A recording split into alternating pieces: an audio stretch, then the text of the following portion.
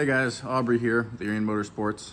Today I'm going to be showing you how to bypass the machine torch safety switch on your Hypertherm. This is not recommended by Hypertherm. I want to say right off the bat that if you activate the arc switch while you are changing out consumables, you can kill yourself. There's very high voltage going through those. You know, safety is paramount when you're dealing with these things, but the machine torch safety switch doesn't really add any safety.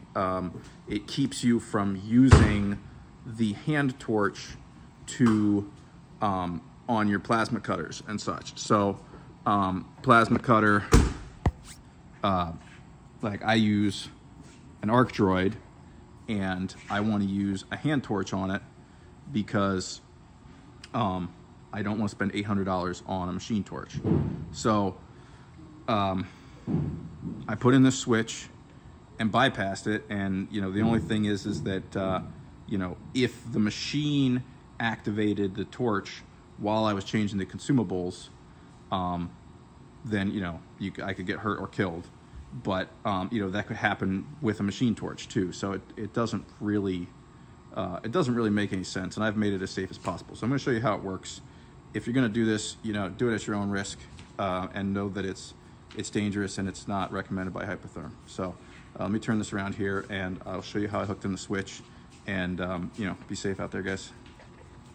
All right, so all we're doing is jumping 2 pins here. So when you plug in the machine torch, there's 2 pins here that are jumped, and it tells the machine that the machine torch is in, and it allows the CNC to activate the arc start.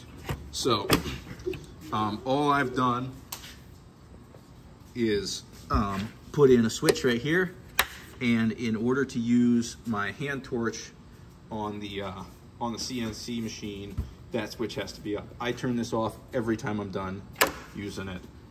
This is the attachment for the ArcDroid, and that's the machine torch tip on my hand torch.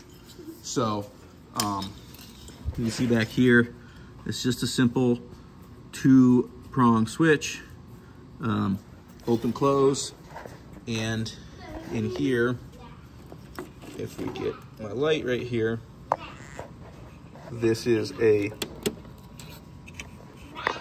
hooked into the orange wire and the yellow wire. Now, I believe this is the same across the Hypertherm machine. This wire that it's plugged into is the same wire that runs right back here, and it goes right into the back of the connector there. So looks like orange is pin 7 and yellow is pin 8. Again, this should be the same across all machines. I just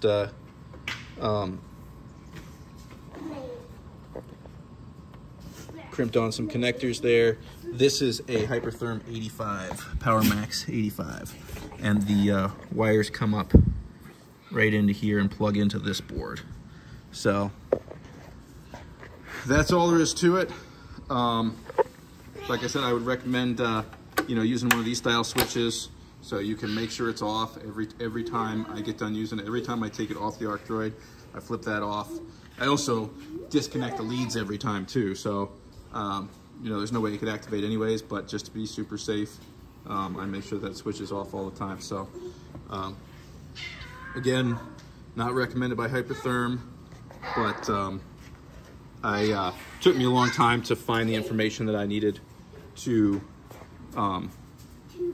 find those pins, and so I wanted to put this information out there for other people to use. Thanks for watching the video, and like and subscribe for more content. Thanks.